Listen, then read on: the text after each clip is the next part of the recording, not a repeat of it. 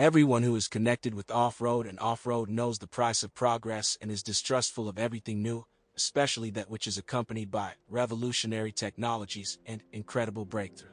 The Jeep brand in this sense has been balancing between the requirements of the market, the ideas of designers, common sense, and traditions for quite a long time. But if we talk about the revolution, then the Grand Cherokee WK2 will be the most successful example, and the most successful, as shown by the operation. The Grand Cherokee WK2 series debuted exactly 6 years ago, in April 2009, at the New York Auto Show. Why not in Detroit? There was some ulterior motive in this, partly because it was built on someone else's platform, and the Big Apple is a cosmopolitan city, partly so that as many non-specialists as possible look at it. It is believed that the general public is reluctant to visit Detroit, and in New York there are always crowds have come in large numbers. Sales began only a year later, in the summer of 2010, and in the fall the fourth generation Grand appeared in Russia. Looking ahead, I want to say that the WK2 has become a real lifeline for the Russian Jeep, and although it had almost no advertising and promotion on the market, the success was stunning. At first, everyone thought that this was actually an ML class, only $20,000 cheaper, and after that they already tried it and advised their friends. Indeed, the Grand Cherokee outperformed its German cousin in some ways, even in terms of ergonomics and finishes. In 2013, the WK2 was restyled and technologically updated. External changes seemed insignificant, but in fact the second generation is practically a different car, at least judging by the problems that arise with it. Therefore, we will only touch on the first generation WK2, which was produced from 2010 to 2013. During this period, 3 gasoline and 1 diesel engines were installed on the SUV. The base was a V-shaped 6-cylinder atmospheric gasoline engine of the Pentastar series with a capacity of 286 horsepower. The Limited and Overland were equipped with the great and mighty 5.7 Hemi with 352 horsepower. Since 2011, a new SRT has appeared with a naturally aspirated 6.4 V8 that produced 465 horsepower at its peak. However, the main thing in this engine is not power and not even torque, but the sound, which, like a boa constrictor, hypnotizes the future owner and does not let go. Of the Grand diesel engines, the Italian 3.0-liter V6 of the A630 series with multi-jet 2 technology got. It develops 241 horsepower and 550 Nm of thrust. Versions with the Mercedes diesel engine of the same volume of the OM642 series without a phase control system and derated to 190 horsepower were also delivered to European markets. All Grand Cherokee transmissions were automatic. With a base 3.6-liter engine, with a diesel engine and with a 6.4 V8, they installed a 5-speed Mercedes 722.5, which Jeep renamed the W5A580. In fact, this transmission turned out to be the most reliable. Depending on the engine, the main pairs changed. On the 5.7 Hemi, a 5-speed Chrysler 5-45 RFE was first installed, which also does not sin with failures. In 2012, it was replaced by a 6-speed version, and again without problems. Drive Grand Cherokee 4th generation permanent all-wheel drive with locking center differential. In base North America, the transfer case was single-speed and a reduction gear was offered as an option, and this drive was called the Quadra-Trac I. The Quadra-Trac 2 and Quadra-Drive 2 had transfer cases with a reduction ratio of 2.72:1. In the Quadra-Drive 2 version, the rear differential was also locked. Quadra-Lift air suspension was also an option and had 3 civilian and 2 off-road positions with a maximum ground clearance of 282 mm.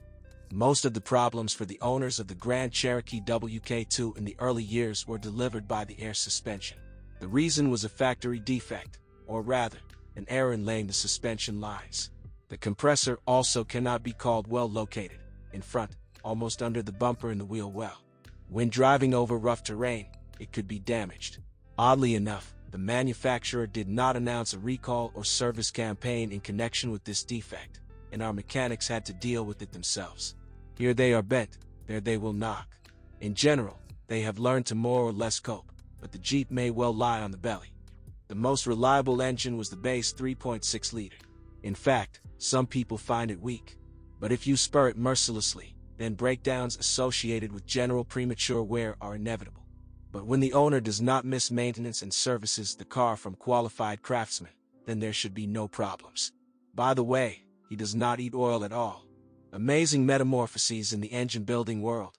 The Germans, who have always been famous for their moderate appetite both in terms of fuel and oil, now like to eat both, but the Americans, on the contrary, are very restrained. It is worse for the owners of the coveted Mercedes diesel engine. He really dislikes poor quality fuel. Even adding additives is not recommended. The high-pressure fuel pump is damaged. Common rail diesel and high-pressure fuel pump is an extremely loaded unit. One bad gas station, and he starts whistling. It is very important not to try to flush it and not to run in fright to the nearest diesel mechanic. You just need to refuel at a proven gas station with fuel with detergent properties, and if this does not help, then go to an authorized service. The second most common trouble is a problem with the EGR valve, or rather, with its cooling system. If it is damaged, the engine starts to work unstably, the emergency indicator lights up and fuel consumption increases. Otherwise, this diesel engine is just a dream. It is high torque, fast and economical. On a full gas station, you can drive 1,000 km on the highway. At the famous Hemi, the PSV valve, the system for supplying oil to the engine heads, sometimes falls ill, while the check engine lights up on the dashboard. The problem can be solved once and for all during maintenance. When operating Hemi, it is important not to mess with the oil.